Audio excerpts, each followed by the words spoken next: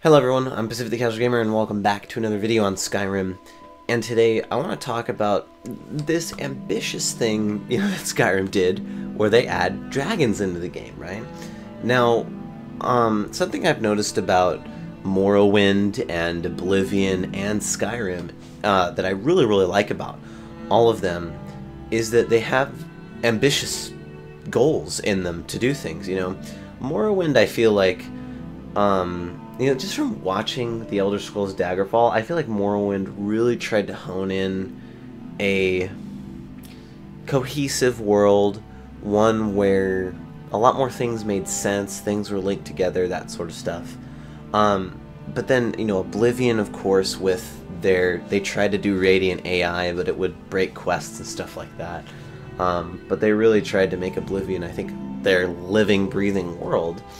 And Skyrim, they went for a more Oblivion 2 type build, which I think was great. They added dragons, and that's one of the ambitious things about Skyrim is the dragons. And I definitely think it's pretty good. Of course, as you level up, the bottom tier dragons really, they're not too big of a threat. That's fine. I don't have a problem with that. But then, dragons are always a threat. I find that they're still, most of the time when I'm playing, I definitely can't casually fight a dragon. I definitely have to pay attention to what I'm doing, because I can make maybe one or two mistakes and then I'm done, I'm oofed. And the dragon, takes me out and I have to restart fighting it again. I like that aspect about the dragons. I like that ambitious, it's the big creature, because there was no real big creatures in Oblivion, at least that I know of. I don't know if they are in Shivering Isles. I haven't played through all of Shivering Isles, but there's no creature as big as a dragon in Oblivion, other than Marinus Dagon, but even then, he's not exactly something you can kill, whereas a dragon, you kill a dragon, you frickin' slay it, you get these dope rewards. Definitely Shadow of the Colossus vibes, but with a Bethesda spin on it. And I think that's something that was really good for Skyrim, I definitely like their AI. Like, compared to Oblivion, I will say, so let me back up a little bit. Morrowind and Oblivion and Skyrim all have this problem where they tried to make their people, lifelike, I will say. And it's, an illusion, and it's hard to keep that illusion up, but I'm gonna say, Skyrim definitely improved on the way that they did stuff in Oblivion.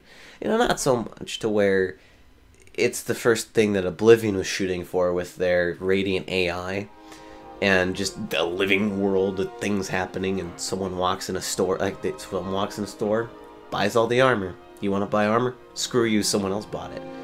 That doesn't happen in Skyrim or Oblivion, but, it shows that there's still improvements being made, and we can make fun of it as much as we want, but eventually I think Bethesda keeps doing what they're doing, there's going to be a time where, all these videos of Skyrim AI, Morrowind, Daggerfall, Oblivion, every game, those won't happen in,